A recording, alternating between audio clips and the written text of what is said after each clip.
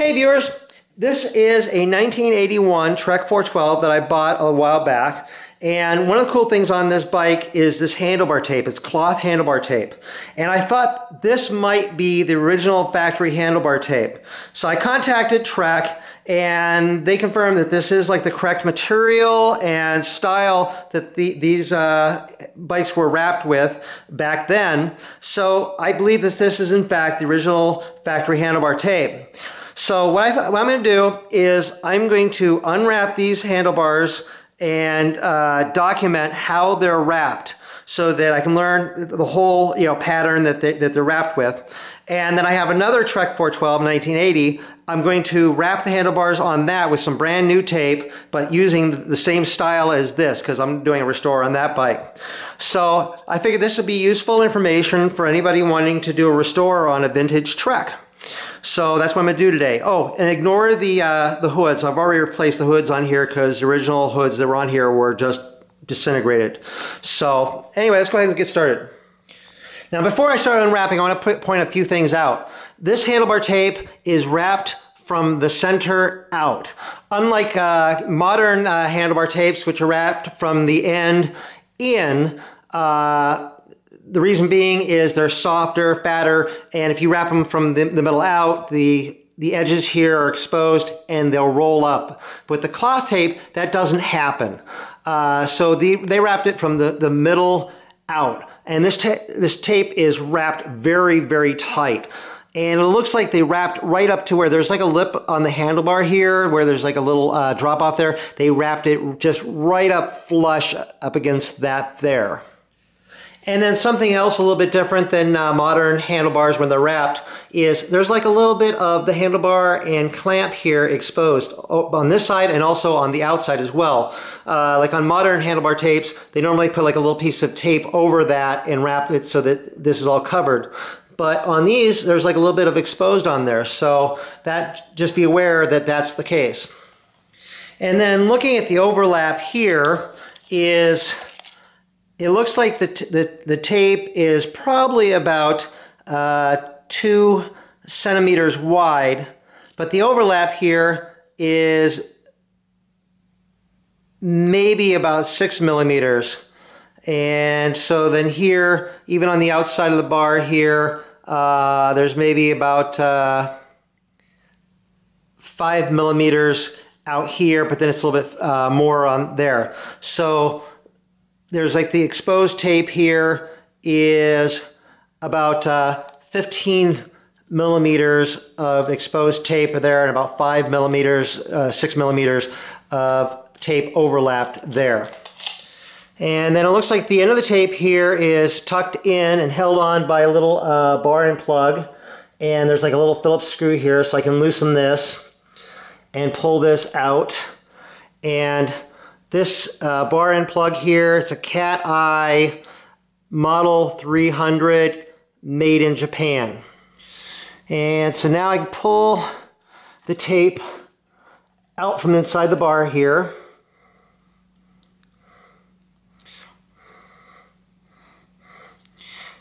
It looks like the amount of tape here is about 2 inches or about 5 centimeters there of bar and tape that was tucked inside the handlebar. And it feels like there's adhesive on the back of the handlebar tape. So I'll go ahead and peel this off.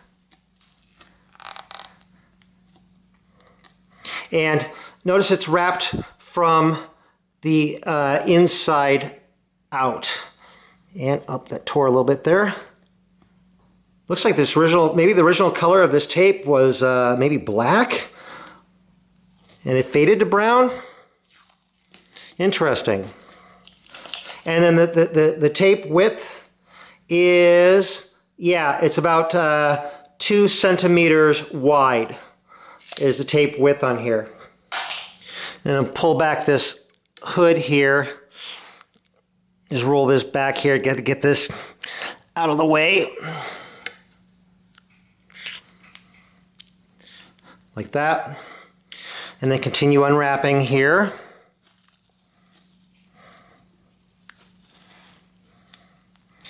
Okay, so then it kind of wraps here. It's going to come up behind the brake lever, up here, back down below there again. So then back down there, and then continue up here. So what it looks like, it's going to, like when I go to wrap it, it's going to wrap around down here. So it's always wrapping the same direction, doesn't change direction, but it wraps around, down around there, back behind, up, then back down and around.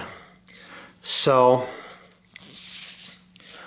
then I'll continue unwrapping it here.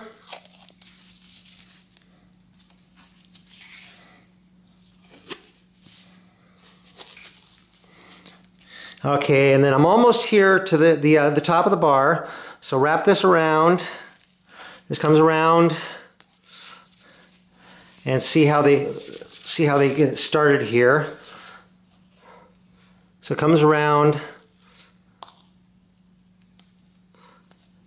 and so it starts right back here, and then it looks like they maybe do about 2 centimeters worth of overlap, and then start spiraling out. So then that comes off like that, and so now all the handlebar tape is off. Okay, stretching out the unwrapped tape, it's a little over 8 feet or almost 2.5 meters long. So that should give you an idea of how much tape you're going to need to rewrap the handlebars. Now this is the tape that I pulled off of the handlebars. I don't know what brand it is, but you can try to match it. It's got like a long diagonal grain that runs this way here. I thought it might be Cat Eye brand tape because that's what the bar and plug said was Cat Eye. And so I bought some vintage cloth tape, Cat Eye number 3000.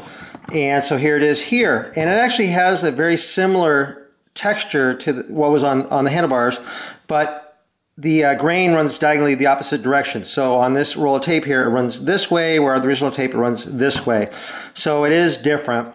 It could be that there's different variations of the Cat Eye tape, depending when it was manufactured. I don't know. But I'm going to be wrapping it with black tape, and I got this at the local bike shop. It's more generic tape, and it actually has sort of a V pattern in there. This will be good for right now. So later on, maybe I can find more an exact match of the tape that was on there, and I can rewrap it at that point.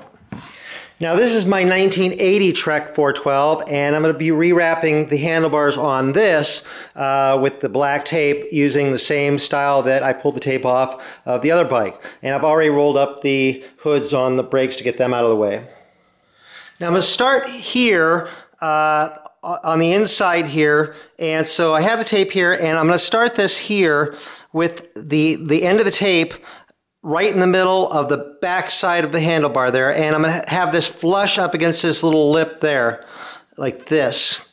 So I'm going to start this down here like this, then wrap this around, and I'm going to be wrapping this tight. I'm going to have a lot of tension on this, and then I'm going to bring this around, overlap it straight there, so it's directly overlapping the first part at the beginning there. And then when I get up to like the middle top here, just the top of the handlebar, now I'm going to start angling off here. And then I'm going to angle off, and a lot of tension on here. I'm going to be holding it tight. And what I'm going to do is, this tape is about 20 millimeters wide, and I want to overlap about 5 millimeters, so about a quarter width of the tape. So I'm just going to be overlapping this here, about a quarter width of the tape and about 5 millimeters. And I'm going to be wrapping this nice and tight, lots of tension on this. And it's adhesive backed, and so if you kind of goof up a little bit, you can just kind of unwrap it a little bit and back up and redo a part of it. Then as I get to the curve here, I want to keep the 5 millimeter overlapping on the outside here, but it'll be bigger overlap on the inside but I want to keep on the outside at least about 5 millimeters of overlap. And again, I'm still going to keep it nice and tight, lots of tension here. And I'm wrapping it over and forward this whole way.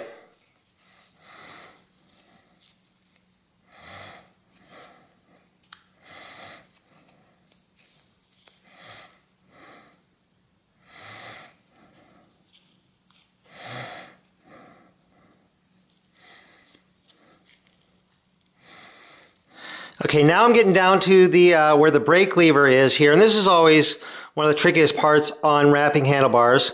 So I'm continuing wrapping in the same direction, and I'm going to wrap this down, still overlapping, and bring this down to where it's just going to start covering up the edge or the top of the brake lever part here. And I'm still pulling it tight. Now what I'm going to do is I'm going to keep going in the same direction. I'm going to wrap it down, back, down behind the brake lever there. Go across here like this. Kind of overlap a little bit at the bottom there. And then I'm going to keep going around that same direction. And I'm still pulling it all nice and tight all during this. Bring this back up here. So right now there's an X across the back there. So there's part going down here and then the part coming back up here. I'm going to overlap this again, and then I'm going to come back down across again, keeping this nice and tight. Try to keep it smoothed out here like this. Overlap this piece of tape down here again, and everything's nice and tight here. Bring this around, and then I'm going to start overlapping it again, the quarter width of the tape, the 5 millimeters again, and just keep wrapping it again in the same direction. And we got the curve here, so I'm going to be overlapping 5 millimeters on the outside there, and it'll probably be a little more on the inside here. And then I'm continuing to wrap down here on the bottom the same way, overlapping about a quarter width or about 5 millimeters. And unless I overlap too much, I should still have some tape left at the very end here.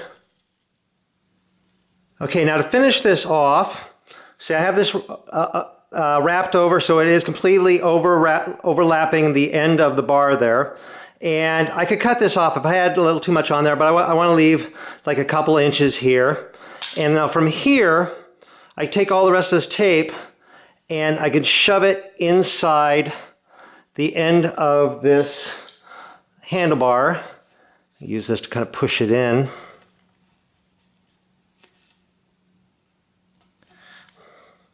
Like that. Make sure the whole outside of the handlebar is there covered. I've got my bar plug here, and I can push this in. This will help push the tape inside there. I can push this in there like this, and then this has got the little Phillips screw in there to kind of tighten it in place. So I'll tighten this in, and this will lock the bar plug in there in place. Okay, one side done. I just need to roll this hood back there like this, and there, that's all nice. I just need to do the other side, and it's done the exact same way. It's just a mirror image of this. Start back here, roll around, keep doing it the same way. Anyway, that's pretty nice. I barely had enough tape here to finish this, so I might have possibly overlapped this a little bit more than I wanted to, or it could have been that the roll is maybe a little bit shorter. I don't know. But if worst comes to worst, I could have always just unwrapped it a little bit and then rewrapped it back. The tape is pretty forgiving on that. Anyway, hope you found this useful or interesting. If you did, please click like on my video. I always appreciate getting likes on my videos. It helps me out. If you're not subscribed to my channel, click the big subscribe button and you'll see new videos as they come out. I'm always coming out with new videos. And I'm also over on Facebook, RJ the Bike Guy. Go over there, like my page. I post a lot of stuff over there. Anyway, thank you very much for watching.